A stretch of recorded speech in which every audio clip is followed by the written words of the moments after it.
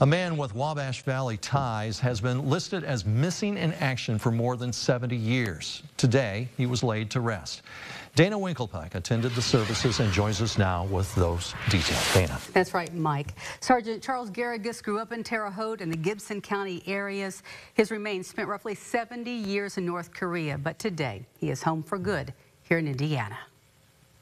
Most of the people attending Army Sergeant Charles Garrigus' funeral never met him, but they knew of the sacrifice he made. It's just nice for everybody to be able to see that, to know the person that he was.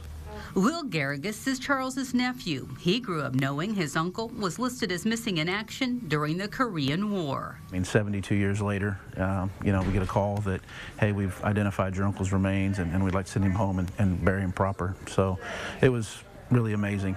And bury him proper they did. At the funeral, Pastor John Lilly described Sergeant Garrigus as committed, compassionate, and a courageous man who, due to his heroics, earned the military's second highest honor, the Distinguished Service Cross.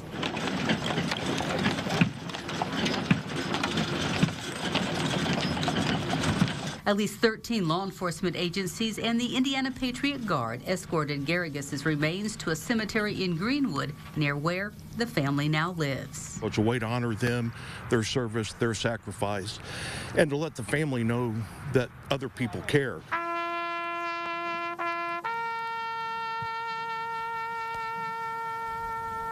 The remains of the man his family called Junior or Junebug were among more than 50 boxes given to President Trump by North Korea in 2018.